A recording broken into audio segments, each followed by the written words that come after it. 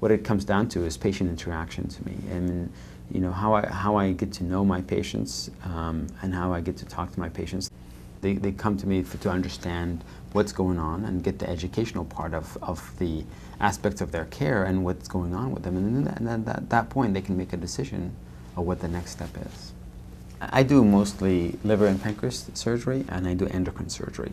More technically difficult disease, more disease that requires vascular reconstructions and things like that. And so if you ask most of my colleagues, I think they would say technically is where I probably excel most, but I think I would hope that my relationship with my patients and teaching them would be the ability to educate them on the process of what they're going through would be the best quality.